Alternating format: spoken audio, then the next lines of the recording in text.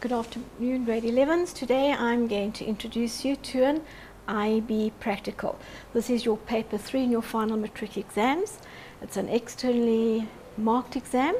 So what we do during the course of grades 10 and 11, we teach you the basic skills that you need to know on how to do a practical. Practicals will always differ, but the basic skills generally stay the same. Right, how do you prepare for this paper? Couple of things you have to remember. Your independent variable. Tato, what is an independent variable? An independent variable is what you as an investigator manipulate or change in order to see what happens. Yes. So you are in control. I am doing it. I for independent. Dependent is what actually happens. Those are your results and what you actually record from doing the investigation. Siwe, what is your controlled variable? Variable that is kept constant. That's right, yes, you can keep it constant because you want to have a fair test. You want to ensure that your results are accurate at the end of the day. And remember, when you explain your control variables, when you write up your practical, you've got to also state how you kept them constant. Okay, we talk about a control. Okay, control is used to compare your results to something. Okay, so you always set up, in this experiment, you're going to set up a control test tube and you're going to set up 2 test tubes. Your control, there will be no change, but you'll get a result in each of your other test tubes. And this also helps you to draw a conclusion to your experiment that you are busy doing. Okay, a couple of rules to remember. When you do a graph, remember, graph always has a heading. You're going to label both axes on your graph. Add units where applicable, and if you're doing a line graph, you will join the lines together using your pencil. When you create a table, same thing. You must have a heading for your table. Remember, in your table, the units are always at the heading on the table, not in the body of the table. Okay, table must have a border, otherwise it's not a table. Drawing skills. Once again, your diagram must have a heading. You need to use a sharp pencil. Remember, parallel label lines, and you do not sketch. You draw continuous lines when you do your biological diagrams.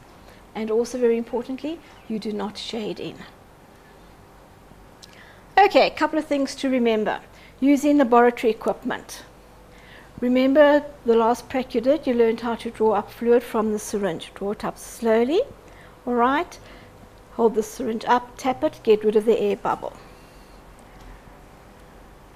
The measuring spoon, remember you fill the spoon in this pack with the gelatine. You're going to take your spatula, your wooden spatula that you've got over there, the ice cream stick, and you're going to level your gelatine out. That gives you the 5 ml that you required for your prac. Okay, this prac you're using 2 different types of pineapple. Canned pineapple and fresh pineapple. So when you start chopping up your pineapple, okay, if you use the fresh pineapple first, after you've chopped up the pineapple, you have 2 small beakers. Pop the fresh pineapple into one of the beakers. Then rinse your tile and your equipment. You don't want cross-contamination because there is a difference between the fresh and the canned pineapple, yes. Okay. Right, when you do your prac, no sharing of equipment. Okay, you've got to bring all your own pens, pencils, sharpeners, erasers, calculators, etc. All right. Your prac consists of 3 sections. Okay, first of all, you have an information sheet. This information sheet gives you the story behind the prac. It tells you everything that you need to know, and it's going to guide you with some of the answers that you're going to have to supply me with at the end of the day. So it's very important that you read and understand your information sheet. Okay, part 1, you carry out the investigation as laid down in the paper. All right, you read instructions carefully and follow them. You'll be asked to call me at a certain stage during your investigation. Please put your hand up and I will come and mark you.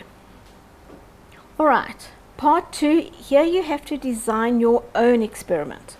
All right, and I'm going to go through the stage on how to design an experiment with you. It's similar to what you have done, but you've got to change it. There's always a twist to it, so it's not the identical experiment that you are doing. All right, what you're going to do is check your workstation that you've got a tile, you've got a test tube in a test tube rack, you've got 2 large beakers, a medium size, 2 small beakers, you have a knife, you've got a spoon, you've got a spatula and a syringe, and a wooden stick as a stirrer. All right, now you can start conducting your experiment. Read what you have to do, and remember, after step 5, put your hand up so I can mark you on your skills.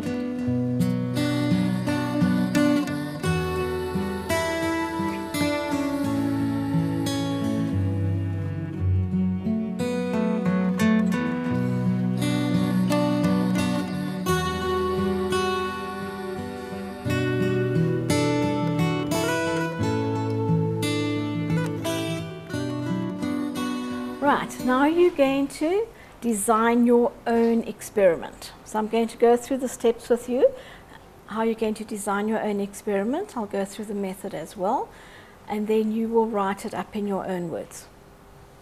Right, first of all, you have to state a hypothesis. What is a hypothesis? What do you expect your end result to be? Yes, if I do this, then this will happen. So your hypothesis is a statement. So what you're going to say in this particular experiment, bromelain enzyme is destroyed after you decide how many minutes of being exposed to heat or hot water. So decide if you're going to, your experiment you're designing, if you're just going to heat the pineapple or you're going to put it into boiling water. So write down your hypothesis. Okay, next you're going to state your aim. All right, your aim is to determine the time taken for the bromelain enzyme to be destroyed by. Now, what did you say in your hypothesis? Did you say heat or by hot water? So you'll put whatever you said in your hypothesis. Okay, write your aim now. Right, your different variables. Your dependent variable is, okay. First of all, your independent variable. This is what you're manipulating, aren't you? So what are you manipulating in this experiment? The activity of the enzyme, aren't you? Yes, ma'am. And how are you doing it? You're going to try and destroy it or denature it over a period of time. Okay, your dependent variable is obviously your time that you're going to take to do this. Right. Your controlled variables, how did you control these? Please don't forget the how. There are 2 marks allocated per point. So first of all, you're going to talk about your size of your pineapple chunks and how you're going to control this. You can cut them to a specific size or you can weigh them. Okay, the measuring of the gelatin in the test tube, you can use a measuring cylinder or measure accurately using a syringe. Your temperature or heat source, okay, what you can do is place chunks of pineapple into the same beaker of boiling water, which is kept at a constant boil. And then obviously the concentration of your gelatin. Make up a standard gelatin solution, so so you're using the same concentration of gelatin as you're going to add to your test tubes. Okay. Now you're going to write up your own experiment. Now remember, when you write up your own experiment, it has to be different to what you have just done. Your method has to be written in bullet points. Okay, so something that you can do, you can take your slices of fresh pineapple but cut identical size, or they've been weighed. Okay, you can prepare up a 500 ml solution of gelatin. So you've got your standard stock gelatin. Okay, then you're going to dispense equal volumes of gelatin into your test tube. From there, you're going to boil a beaker of water on a Bunsen burner. You're going to take a piece of your cut or some of your mashed pineapple, depending on what you've decided to do, place that into your test tube A. Then you're going to take the remaining pieces of pineapple and put them into the boiling water. Every minute, you're going to take out a piece of pineapple and put it into your various test tubes. All right, and you decide how many pieces of pineapple you're going to use. So what is happening here, you are timing how long it takes for the enzyme to denature. You don't know. So this is why you're taking your pineapple pieces out every minute. Okay, and once you've done this, you put your test tubes into the fridge for 20 minutes. After 20 minutes, you examine the test tubes and see which gelatin has set and which hasn't. And where it's started to set, that is when the activity of the enzyme. Okay, so what you're going to do is you're going to describe what you see in each test tube. You're going to, okay, what does it look like? Okay, is there a color change? All right, and then here you're going to take your skewer and you're going to poke your gelatin, because one will be firmer than the others. It'll be very similar to your control, the other won't be. Okay.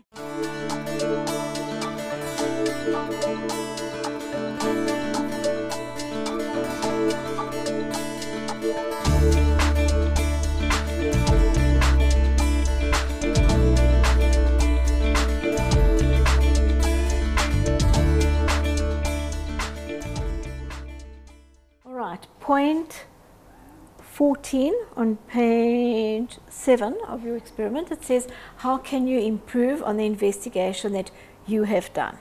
Okay, you can improve on the way you measured. Okay, it can be a lot more accurate. And how? By using a mass meter. All right, you can repeat the experiment more than once to get an average.